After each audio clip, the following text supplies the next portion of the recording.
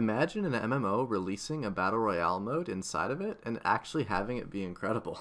What's going on, guys? It's your boy Toef, and I'm here to discuss with you about the Battle Royale mode released in Black Desert Online, namely how it's really helping to fill this niche of content that I felt Black Desert lacked.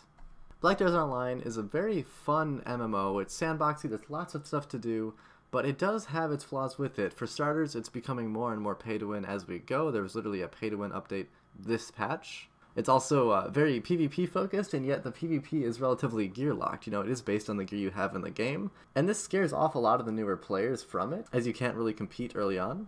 And some people don't care to bear through this PvP niche to grind up to the point where you can actually fight players equally or on very close to equal terms. You know, there's a lot of grinding and gear that goes into this. On top of that, there's quite a lack of cooperative content in this game. I mean, there's node wars and stuff, but as far as what you can do at any time of the day goes, there's Muramok and there's Gyfins to grind, and those are very gear reliant. You have to be really geared up to actually go to those places. You know, you have to be near softcap to go to either of these spots. So there's no real cooperative content other than node wars, you know, at one point every day that you can do in this game. And so the Shadow Arena that has just been added in does actually fill a lot of these niches that this game requires. Because everyone starts with nothing, you know, there's no gear cap to hit to get into this battle royale. You can just start and play right away, and you can enjoy some of the PvP that this game has to offer with its amazing combat system without having to grind for hundreds of hours to get to that point. The Battle Royale currently features up to 3-player co-op, and it may feature more in the future as it is currently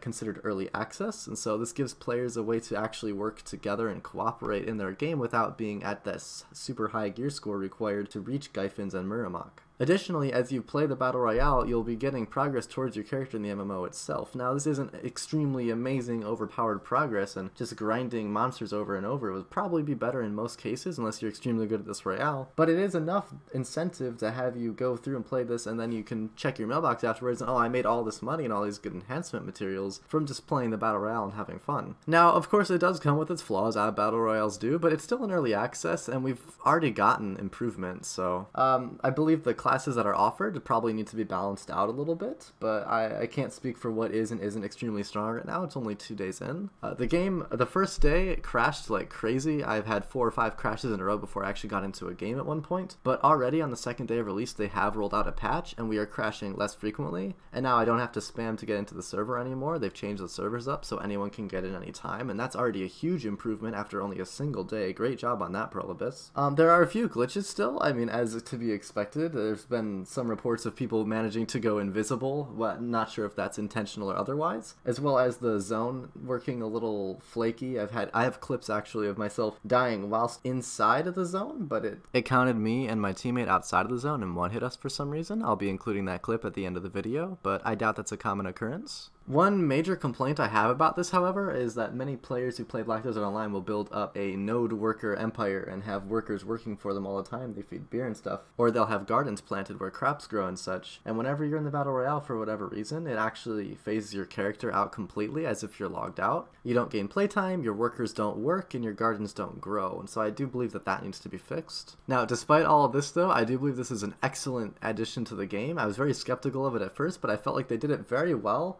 And it's a fun experience. Even just jumping around as a little black spirit in the pregame, flying around as that and trying to find a character, it all feels fun and rewarding. It doesn't seem to be too unbalanced. It isn't too glitchy where it's unplayable. It's an early access, yet it doesn't really feel quite like an early access. It just feels like a somewhat glitchy content, but I mean, everything on this game is glitchy. I do want to say good job to Prolibus for rolling this out to us, and I hope we do get more unique content like this in the future. I hope they might add on to this, maybe add some new maps and stuff, and keep working to balance the classes in the Battle Royale itself, as well as to tackle the glitches that have already manifested themselves. Besides that, guys, I hope you guys are enjoying this update as much as I am. It's your boy Toef here. I'll be adding a little montage here of gameplay probably in the next couple days. Hopefully, I'll be working on that, and I'll see you guys in the next video. Peace.